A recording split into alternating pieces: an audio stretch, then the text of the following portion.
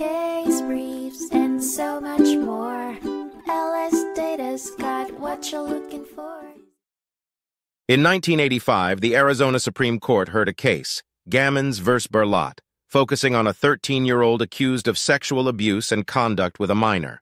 The petitioner requested a hearing to determine if he understood the wrongfulness of his conduct, citing a law presuming children under 14 do not understand when they do something wrong. However, the state argued that this law did not apply to juvenile delinquency proceedings.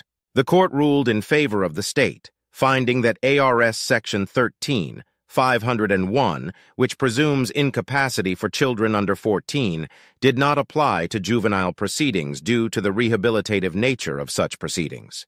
The decision, denying the petitioner's relief, was supported by Justices Gordon, Hayes, and Cameron. Case briefs and so much more. LSData's got what you're looking for. Visit lsd.law, elevate your mind, leave the stress of class.